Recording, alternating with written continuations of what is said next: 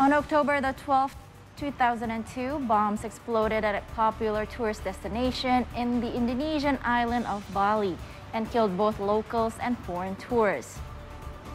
Now, foreign tourists, especially Australians, visited the Bali Bombing Memorial Monument in Kuta, Bali to mark 20 years of the tragedy. Now, they held mass prayers and also laid flowers in front of the monument to mourn those killed.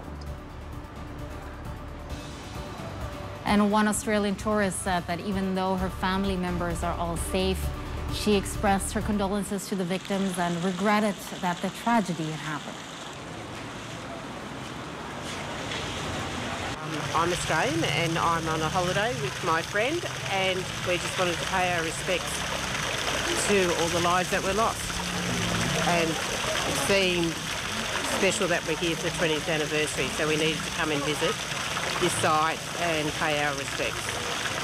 It's a sad time. Semoga mereka dapat resting yang baik. Rest in peace. Rest in peace for all of you.